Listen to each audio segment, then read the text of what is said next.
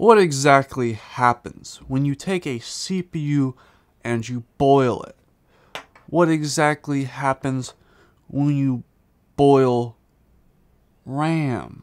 Well, in today's video, we're going to find out exactly what happens to computer hardware when you put it in boiling water. But first, today's sponsor. Today's video is sponsored by Yubico. Yubico makes high-quality USB key that you can plug into all your devices. Secure all your different accounts like Google, Dropbox, Microsoft, etc. using this little device. Right here I have the 5CI, and I can just plug this into my phone to access all the keys that are for all my different accounts. The small form factor makes it relatively easy to just store in my keys. Learn more about the Yubico 5CI and other Yubico products at the end of today's video. So first up, it's kind of important that I at least go through and pick out the parts that we're going to use for today. I've got some CPUs, and basically we're going to try a few different stuff. Some RAM modules here, and I don't know, throw in an SSD while we're at it. So there we go, we've got an SSD, CPU, and RAM. Last time, water ruined the hard drive. We can assume logically that if we boil it, it's not going to be fun or interesting to watch. All of these parts survived. Well, actually, we haven't tried an SSD before. I just found this. Oh, let's just throw a couple other things in here. Let's take a wireless adapter. One of those things that, you know, you put into your computer to get wireless Wi-Fi. Real quick though, I'm not putting a power supply in there, obviously, because you don't want to take a power supply and put that in water. That would not be a smart idea because power supplies contain voltage, which is mains voltage, and you would... It just creates a stupid situation. Not saying this channel is a stupid situation, but it creates a stupid situation. So here's the premise for today's video. We know that you can shower with your CPU. That's a previous video. Would you want to do that in reality? Questionable, but it's definitely doable. It can get wet. We also know that CPUs go up to a temperature of, well, depending on the CPU, anywhere from 87 up to like 95 degrees. This one I have seen get up to 100 degrees before. Water boils at 200 degrees Celsius.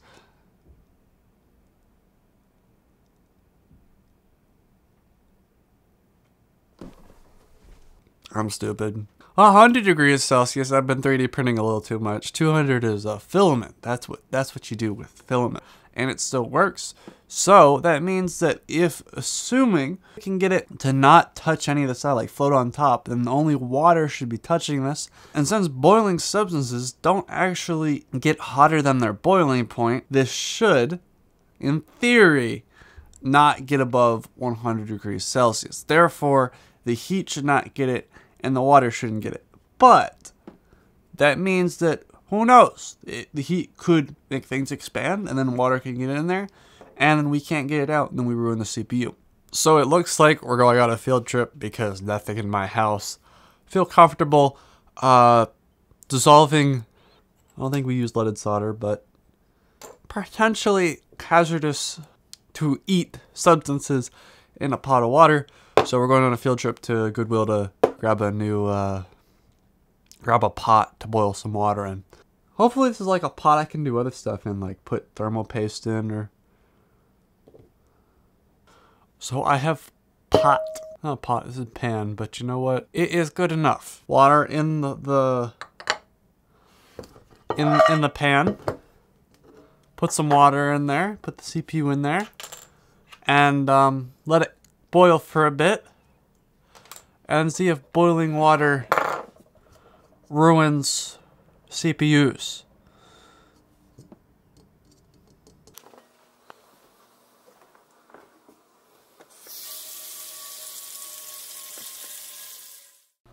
So this is not something that you normally see here. We've got pot, wait for it to get to a nice boil, and then we'll put some stuff in it, put some CPUs in it. So it's kind of up to a boil now. We've got Two very interesting tools. We've got a hammer to stir with. Of course, we don't stir with anything other than a hammer. I say that's up to a pretty solid boil. We got pliers to drop it in. Let's drop in the CPU. There goes our CPU. Interesting already how there's bubbles coming out of the top of the CPU here. Totally what you're supposed to use a... Totally very interesting picture right there. Some RAM.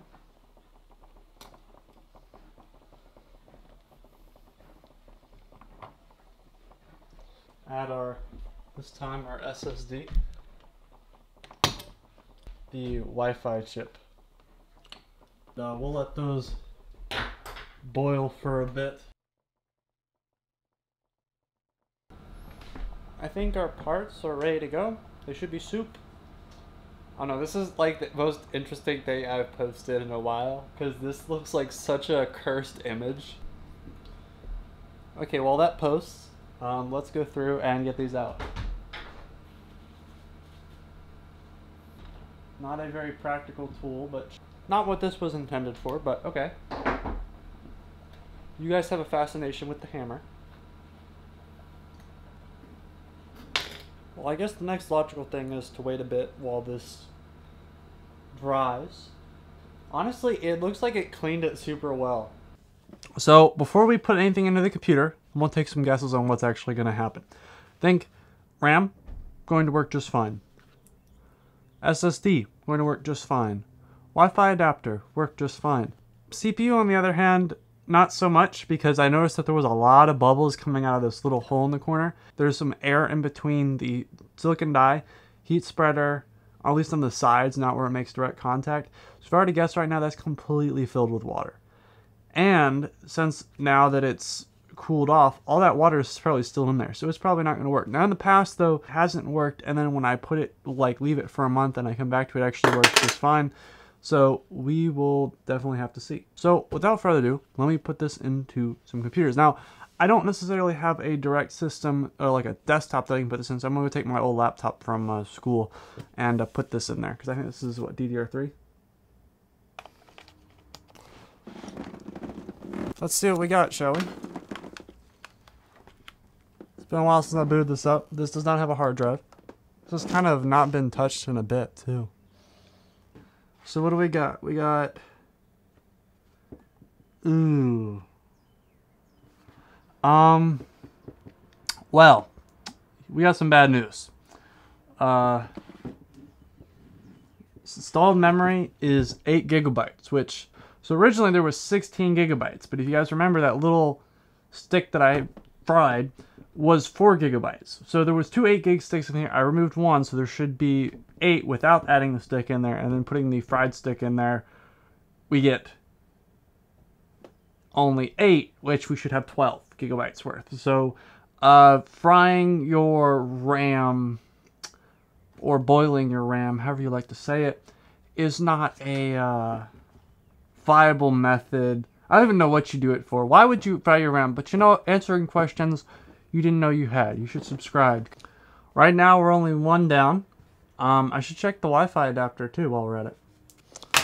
This video is not sponsored by Lenovo. Though Lenovo, come contact me if you want to sponsor me. That'd be nice. This video is, however, sponsored by Yubico, so you better check out the YubiKey. Okay, so the question is, we've put the SSD in here, and we're going to put in the internet adapter now. Okay, so when we... Oh boy, I didn't turn it off. Well, that'd probably be smart. Turn it off and turn it back on again, so then we can get the refresh. So we should have a bootable device. I think this is a Chromebook SSD, so it might boot into Chrome, probably not. And then also it should be a, yeah, we should have the wireless adapter, and then we'll do the CPU. This is why this video had to be sponsored, because likely this may or may not work, and all these parts were kind of expensive. So to answer questions you didn't know you had, which I gotta put my password in here. Oh, I bet it's down in a boot loop because of the... it's stuck in a boot loop. It looks like the, I don't know which one it is. If I were to take a guess, take out the SSD first. We'll see if that's fixing the boot loop. It froze on me. So likely RAM, SSD, and Wi-Fi card. No bueno. So point of the story. Don't fry anything of your computers. I mean, I don't even think putting it in rice would help. Broken. Borkin. Super broken. Now, for the last part of this video, you guys should hedge your bets. Do you think the CPU is going to come in clutch? I don't. Well, we could be wrong. Let's find out. Totally how you're supposed to do this, guys.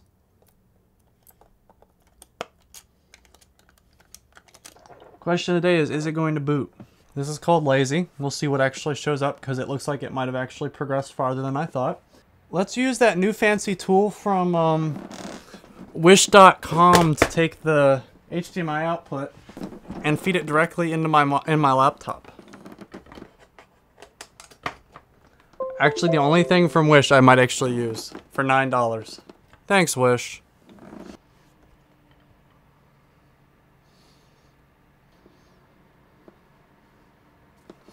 Nothing. Yeah, it's frozen now too. This is warm, so. Okay. Well, ladies and gentlemen, what did we learn today? One, we have a very high success rate at ruining your components. If you fry them literally versus frying them figuratively, it ends up with the same result. If you ever wanted to know what happens when you boil a CPU, you know, boil PC parts, all that stuff, the answer is exactly to the T what you would expect would happen. Worst case scenario. Actually, I think of a couple worst case scenarios, but so really, you're not going to get much out of this. This is definitely a joke video. Thank you for Yubico for sponsoring today's video so that we can have the margins in order to do this stupid stuff for your entertainment. Make sure you support them and check out what they have to say at the end of today's video. And make sure you subscribe as well. Today's sponsor is Yubico, and they manufacture USB keys that you can use to generate your two-factor authentication codes for all your different accounts. The Yubico 5CI has two different sides. It has a USB-C and it has a lightning port, meaning that I can connect it to both my phone and my laptop or desktop whenever I need it. Now, why would you want to purchase one of these devices? Well, if you went through and you had your phone as a authentication method for your, for example, Google account, and someone was able to steal your identity and basically get your phone number transferred to their phone, it would make it very easy for them to access accounts by having your phone number. So what this does is it makes it so it's a physical key that you have to physically plug into the device in order to access your accounts, making it a lot more secure. As always, make sure you have your emergency keys written down and another authentication method in case you lose this key. Learn more about Yubico and their assortment of different keys down in the description. Use the code J10 to get $10 off a Yubico purchase.